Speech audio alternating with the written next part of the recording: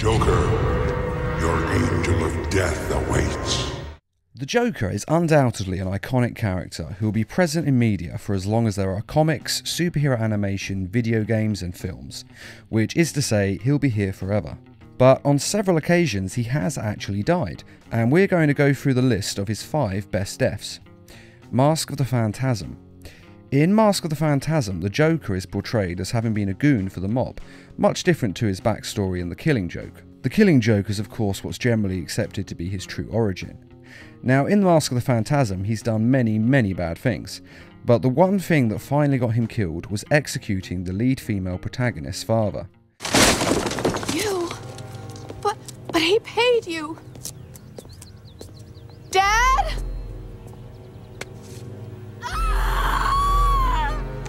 After this happened, she hunted down all the members of the mob who were responsible for killing her father. That includes him and all the ones who gave the hit in the first place. The Joker was actually the last one she attacked, and he was prepared for her. He had rigged his hideout with explosives, and when Batman showed up as well, he ended up triggering the explosives. He was probably planning to escape at this point, but Andrea Beaumont, the woman whose father he had killed, grabbed a hold of him, and the two were buried by the building and killed, with Joker laughing his mad laugh all the while.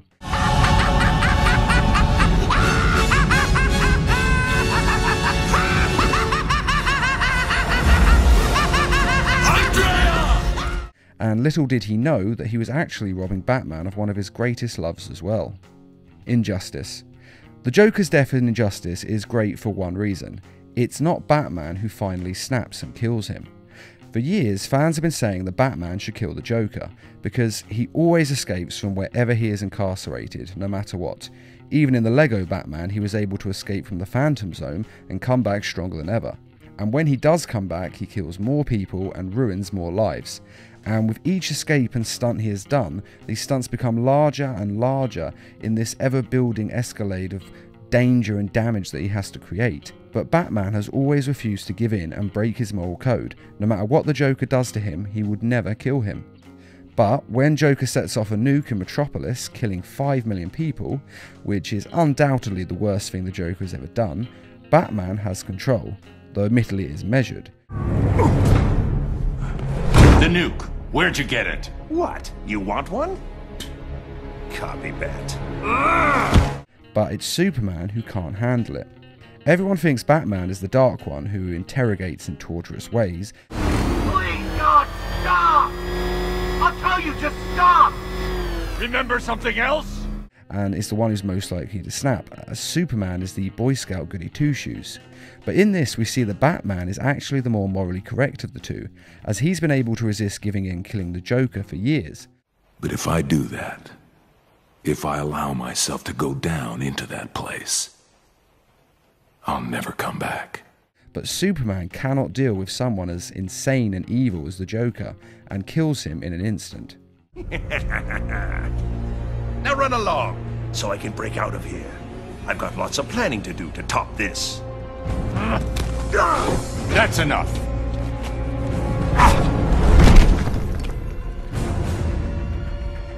I know it's soon, but think you'll ever love again?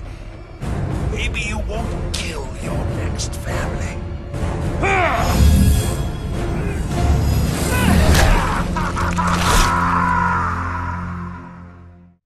And that's what makes this such a great death, the fact that it was Superman and not Batman who broke first and took a life.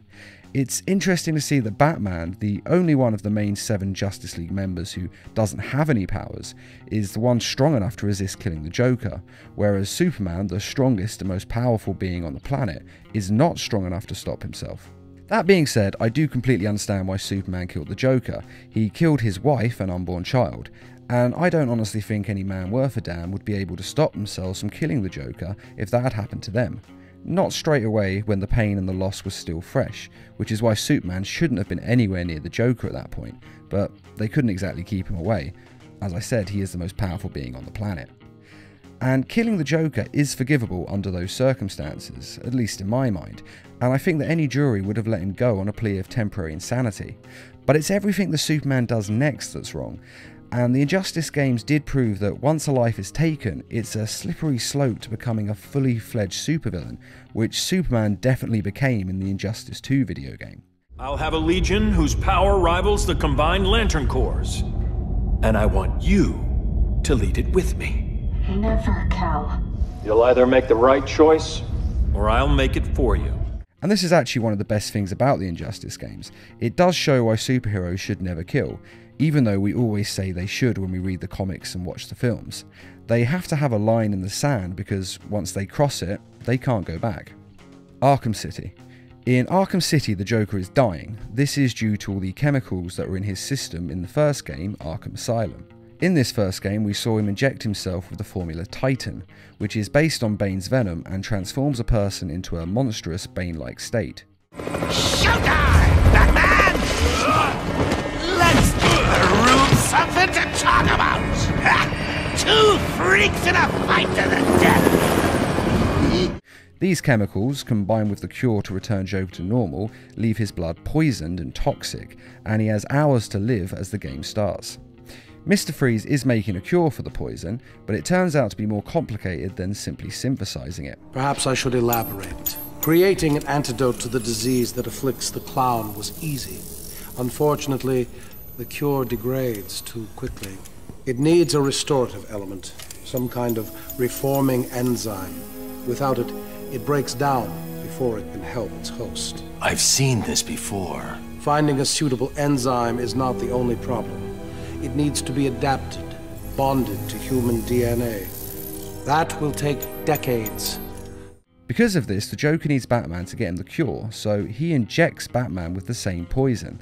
Batman is fine with this, as he'd rather die than save him, but Joker has a backup plan. Oh, didn't I say? I've spent weeks shipping samples of my blood to emergency rooms all over the city. So Batman has to get the cure by getting Ra's al Ghul's blood and using it to synthesize the cure. Being Batman, he of course does this, but it's not that simple once the cure's synthesized.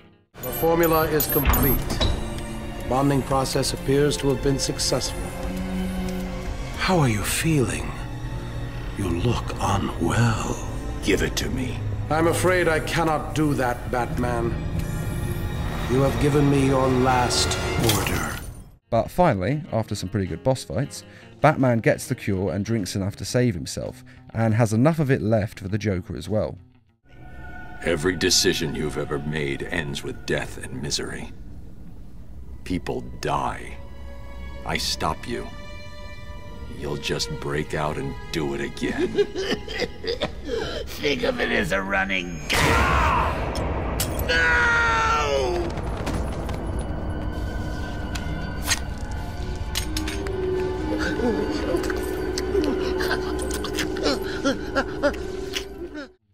Now this death is great because if the Joker hadn't been so vain and had trusted Batman, he would have lived. It's his own nature that leads to his death, and he dies with the laughter of that irony on his lips. Do you want to know something funny? Even after everything you've done, I would have saved you.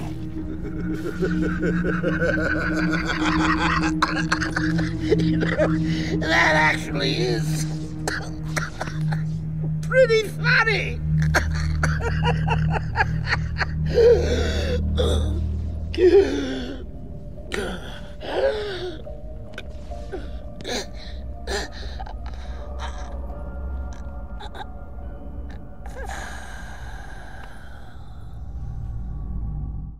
The Dark Knight Returns Part 2. This death is amazing simply for its brutality. The movie was based on Frank Miller's The Dark Knight Returns graphic novel, and saw Batman do the one thing fans have wanted him to do for years: kill the Joker. After all the years and the things he has done, Batman has finally decided that he needs to take down the Joker once and for all. Are you out of your mind? I'm through playing Joker. It's an incredible fight and truly worthy as an ending to their lifelong feud, and the film is great, but in all honesty it's worth watching simply for the fight scene between Joker and Batman.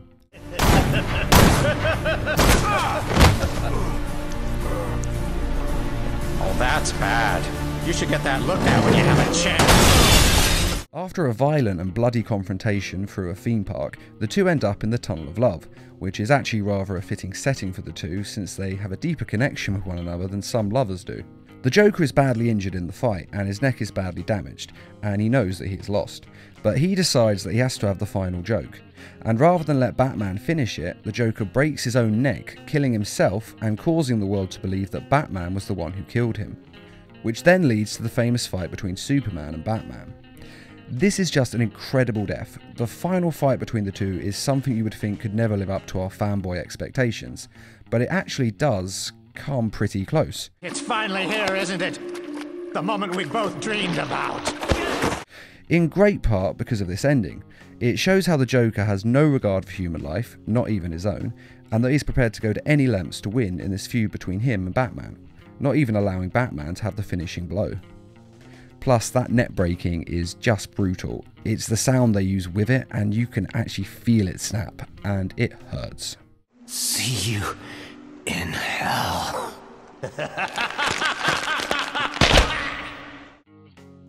Return of the Joker.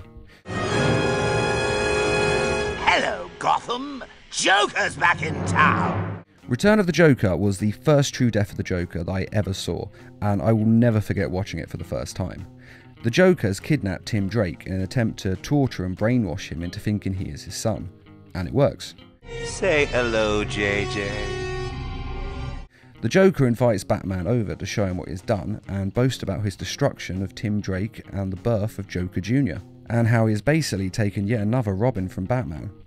But as with all things, the Joker takes it too far. He has beaten Batman and he could have ended it there, but he wants Tim Drake to be the one to kill Batman, to show that Batman has truly failed and the Joker has won.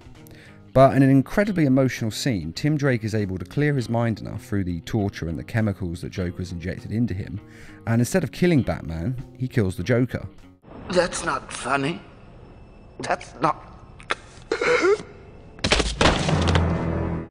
The Joker is once again the architect of his own demise, a common theme and a fitting one for a man like the Joker.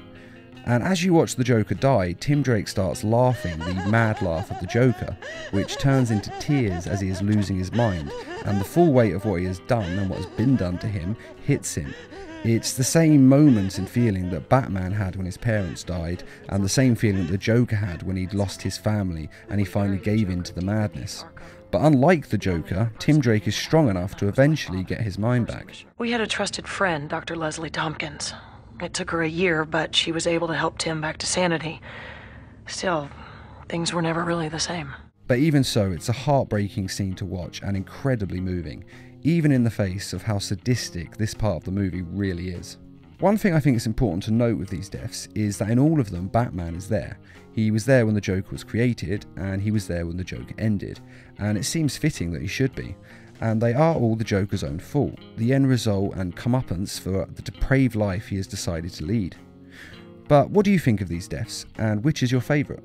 I'd also be very interested to hear which order you would put these deaths in yourself. And which do you think is the most fitting way for the Joker to die?